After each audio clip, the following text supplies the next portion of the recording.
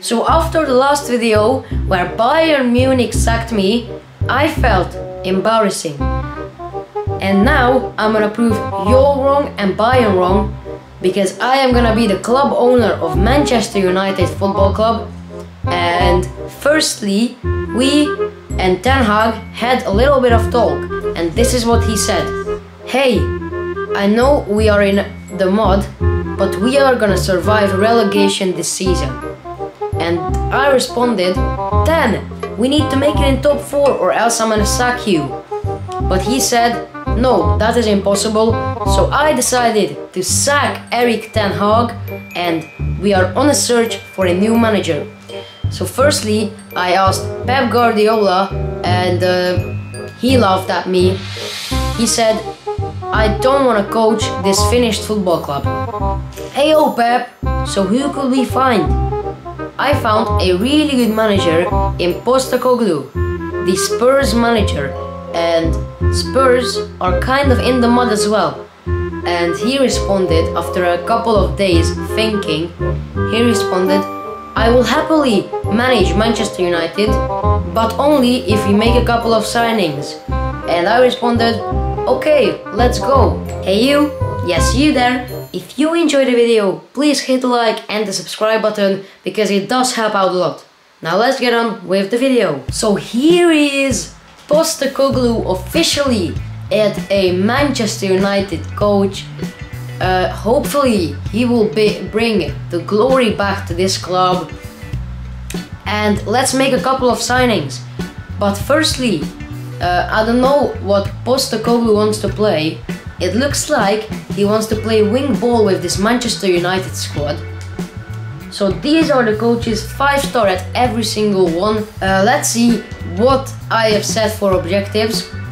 So I want Postecoglou to sign 3 players younger than 20 age that has a higher potential than the player that plays in that position right now. And within 2 seasons, 2 youth talents need to play. Then get 10 seasons without defeat in away matches. So that is important, winning away matches, that's for sure. Within 2 seasons, I want Alex Ferguson to sign 2 82 plus overall players. Then I want to reach the semi-final of the Champions League, and I want him to have a UEFA Champions League finish, win the Emirates FA Cup, and win the Premier League title within 2 seasons. Then finish the season with 255 million profit. And this is the team. Now I really don't understand why United is at a 5th or 6th place in the Premier League, because they have everything. They have the talent in Rasmus Højlund, Kobe Mainoo, Garnacho. They have the experience at Varane, Bruno Fernandes, also Rashford as well. They have the players who are really solid and in huge growth within Dalot and Onana. And they have a couple of players which we need to replace in McTominay, Lindelof, Harry Maguire maybe as well. Also we have Martinez, so we don't need to sign another centre back at Manchester United, because Varane and Martinez will do the job for me. What we really need is a CDM, a left back, I think a right winger, because I want to play Garnacho right here, so I really want to play Garnacho there. Then Rashford, I think, could be a solid backup option. And then we need to replace Lindelof, McTominay and Rashford. But let's see how much funds we have got, or Postecoglou has got, and it's 207 million. So what Postecoglou is firstly gonna do is search up for some players. So I have searched up for a couple of players, and Postecoglou sent his scouts to the players I have scouted. But Manchester United have also a really good youth academy, so we could get some really good players out of it, like this guy Ali, I mean, it's only 15, so we can't sign him up. Then there's this guy, oh my god. 66 rated, Cardozo. No, I'm gonna promote him to the senior team. That guy looks insane. We have also got this guy here, Quagli. So for Manchester United, there are some really good players that that we could get from the youth academy, that we could grow, like Kobe Mainu and stuff. And now I'm gonna put some players to the transfer list. So we have got the scout for Madsen, 30 million, and he's a 21-year-old. I think we have got to do this. Yeah, let's go for Madsen. He's a really good center back option. And why not? No. Oh wait. We can't sign him because he's on loan. Oh no. Then it has got to be Balde, which is 45 million. Yikes. Let's go in for Alejandro Balde. Because we haven't got any options. I wanted to sign Madsen, but we can't because he's at loan on Dortmund, I think. And we will start at a 55 mil, because why not? He's market value, and they have agreed as well. What an easy negotiations. Maybe I overpaid, maybe not. And now we will get into the wages and stuff. I hope they say what wages they want. So with 15 appearances, that's $670,000 with, or sorry, not dollars, sterlings. Then the signing bonus is 420,000, and his wages are 43.5k, and we will accept it. Alejandro Balde is at Manchester United. I didn't want to go in with like the biggest signings, Vinicius, Bellingham and stuff. I want to rotate this team, and I want to get back to the Manchester United winning form. But Alejandro Balde, welcome to the club. So the next player is for sure Pau Cubarsí. If you have seen him in real life, he's absolutely crazy. He's a young talent from Barcelona Academy, 16-year-old center back. But he's just absolutely insane, and that's why I am going in with $2.4 million, and they have accepted it. Pau Cubarsí is at Barcelona, at Manchester United Football Club. Let's look at our squad right now. So Postecoglou is happy with his left back spot right now because it's Balde. Postecoglou is happy with his bench because we have got this Brazilian guy who is absolutely crazy. And then we have got Pau Cubarsí for a backup center back option. And then this is what the team looks like. So we still need a replacement for McTominay or Rashford. But apart from that, this team is crazy. So the next player, we will have to sit down with Postecoglou and talk, because there is Pablo Barrios and Eduardo Camavinga. And Eduardo Camavinga is way better, but this Barrios guy is way cheaper.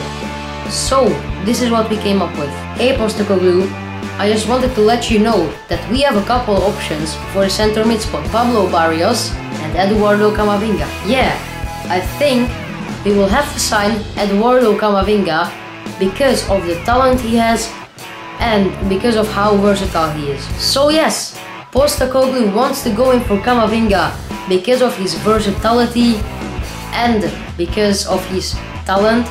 So let's put in an offer of like 70 mil. Seems pretty good to me. And they want 71, I'm accepting it straight up. And now we will have to go into the negotiations, which is more tricky, I think. So every 10 goals, he has $1 million, but he's not gonna score 10 goals. Signing bonus is 760,000, and his wage is 82. Now, I think this is really solid for a player of the quality of Eduardo Camavinga. This is really good. Eduardo Camavinga. Camavinga. Yeah, come on, come on. Camavinga is at the club. Postecoglou meets Camavinga right now. He looks busy, and he is as well. Let's be real, he is busy. But Eduardo Camavinga, the absolute beast from Real Madrid, puts that United shirt on himself. What a time to be alive. So the boss says, for right now, these are the signings, not for this season, because we are gonna play a couple of games with this, and then maybe next episode we will decide who else to sign. But for that reason, Marcus Rashford needs to play right now. And yeah, I'm really excited for this team. I'm gonna set up the trainings because I want these players to grow really good in the first season itself. But the club clear out begun. We saw players like Anthony, Lindelof, McTominay. Every single player left the club who wasn't important for us. Luke Shaw, Casemiro, everyone. But then a huge offer came. Bruno Fernandes sells for 88 mil. Oh my god, maybe we will have to sell him next season because Bruno Fernandes is like, I think he's not that good. Just for Manchester United, he has been the club captain, but what a bad captain he has been. And I'm criticizing him, but I don't just hate him for any reason. He has just been a bad captain for Manchester United Football Club. Kobbie Mainoo, who wants Kobbie Mainoo? Like, he's our player. Now, this is what the squad is looking like at the time. And let's begin our Premier League journey. Here are the boys. I think this is Marcus Rashford training. Our first game is about to kick off. Let's go, United. Bruno Fernandes has got the pink pass plus playstyle. When did he get that? Oh, we are already giving the ball away. But Camavinga again. Cross and Diogo Dalot with a block. Oh no. Diogo Dalot again, but we might concede and Onana is there. Oh, Rasmus Højlund, no! Rasmus! Need to be a better touch there. Oh no, this might be bad. Mateus Cunha again, still Cunha. Pass inside. They are through. Oh no. Yeah, they scored. Unfortunately, our defense is just in the mud right now. Oh no. From bad to worse. Oh, Nana. No, it's rebound. Varane. What a block from Varane to keep us in this game. Rasmus is through. Rasmus Højlund, come on. Rasmus. Let's go! Music licensing. We are back in this game. Oh no, this might be bad. This might be really bad. Please don't concede here. No, Camavinga can't get there. And this shot, and it's really bad. And it's a really bad shot. Oh, what a pass from Camavinga. Now Rasmus. Back to Bruno. No! Oh yes, Varane, just using his strength there, and it's a tactical foul. Kobbie Mainoo well in. Kobbie Mainoo has been insane. Marcus, talk to me. Marcus is just not on that level that we need him to be. That is why Jeremy Doku would be just absolutely crazy. He has the speed, he has the skills. And like Rashford doesn't have those quiet areas of the game. Especially this season, he has been really bad. Oh, they are on the breakaway. Oh no, this could be bad. And Onana with a save. Oh yeah, they are playing a 5-back.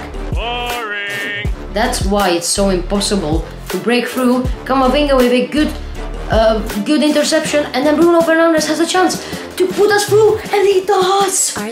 Bruno Fernandes. Let's go! Camavinga, just cool as an ice cream. And now, Garnacho, you have the pace. You have the pace. Then the skills. Yeah, I'm gonna take the foul because Garnacho couldn't pass anywhere there. Let's see if we can find somebody in that box. Kobe Mainoo heads it. Oh my god, what a save. Camavinga taking one from distance and it's blocked. Let's see from a set piece maybe. Rafael Varane waits in the middle and heads it in. What a save. We are really putting on the pressure. Postecoglou is cooking something up here. Oh my god, I thought. Camavinga still crosses it in and it's a block. Still Camavinga though. A passing option there to Bruno Fernandes. Back to Rashford. Rashford with a finesse shot and is blocked again. Let's see if we can convert this right now. Rafael Varane waits in the middle and it goes in. Rafael Varane with an important goal. That's why the boss put him into the starting 11. First game, first win. Rasmus Højlund strikes one again. And what a win for the boys. I really do feel like though we need another a right winger, because Marcus Rashford is obviously like oh my god. This guy is 15 years of age, 58 to 78 overall, and like 94 potential, and 1.4 million of worth. But yeah, Marcus Rashford is not on that level yet. Not yet because he's almost done with his career. But I really do feel like we need to sign Jeremy Doku. So the boss said we will give Rashford another chance. And maybe not sign Jeremy Doku till the January transfer window. And if we are playing football like we did in the other game, I think he's right. But the boss right now said that we need to play Cardoso because Rashford is not on the stamina levels. So Cardoso, the young talent from Brazil, is going to play for us. He's a really promising talent, I think. 66 rated with a potential of 94. And let's develop him. So Son is the danger man right here, right now. Hope we don't get cooked because of him. But again, let's go United. We need the win here. First touches are good. Bruno Fernandes is on the breakaway. Bruno Fernandes to take the lead against Tottenham Hotspur, and he takes it. Bruno Fernandes. What a player. Bruno Fernandes. Oh no, Cardoso, you can't lose the ball there because we might concede out of this. And you might actually do. We might actually do. No. Oh no. Don't concede. Oh, we concede. James Maddison to break our hearts. Oh no, Maddison again to take the lead. Emotional, damn it. We have shambled this. No way. Kobe Mainoo with an important pass to Garnacho. Garnacho shoots and he misses. No way. Garnacho, you need to convert these chances. I am right now really not convinced that Rasmus Højlund is the guy for us. He's moving like a track and like he's not good at all. And the Cardoso trying to make things happen, but it's impossible. Oh no, the danger man. The danger man.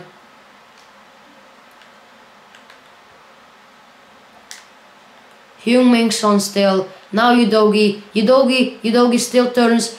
Udogie shoots and it's a great save by Onana to keep us in the game. Cardoso can run here. Cardoso has the pace. He's really fast. The boy is really fast though. Cardoso. Please. Cardoso, no! Cardoso still. Oh my god. Now Garnacho can run. Please don't be offside. If you are, that's just embarrassing. Garnacho, shoot! Oh my god, this Spurs defense is too good. Cardoso, shoots it! No, Cardoso still. To Bruno Fernandes. No way. How are we not finishing these chances? Varane though. Varane! No way. There's no way. and the ref blows the whistle. Oh son! And he strikes it really well. Heung-min Son to break our hearts. Oh, this is heartbreaking. Bruno. Bruno. Pass inside. Still. Rasmus. Rasmus. Oh my god, Rasmus. You need to finish a chance. Rasmus is a fraud. I can tell you something. And I think Postecoglou thinks the same way. Rasmus again loses the ball, but he gets it back. Balde. Balde runs. Balde to Bruno Fernandes. Bruno Fernandes shoots and it's another save by Vicario. Eduardo Camavinga can just do that. Eduardo Camavinga. Postecoglou is happy how the team is playing, but we are not winning, and Varane to get us back into the game. That's his second goal. No, no way. There's no way. There is no way. How do we concede always? Martinez, come on. We need to get back into this game, because if we don't, our record is 1-1, and what a pass for Bruno Fernandes, but he loses it. Oh my days, we can't concede, we can't concede. I need to bring on some subs. Rasmus Højlund, get off the pitch. Cardozo. The young talent. Rasmus! Oh my god, this Rasmus Højlund. And that's a loss. I can't believe it. I really can't believe it. How we shambled the lead. Wait, I just got a phone call from Postecoglou. What could this mean?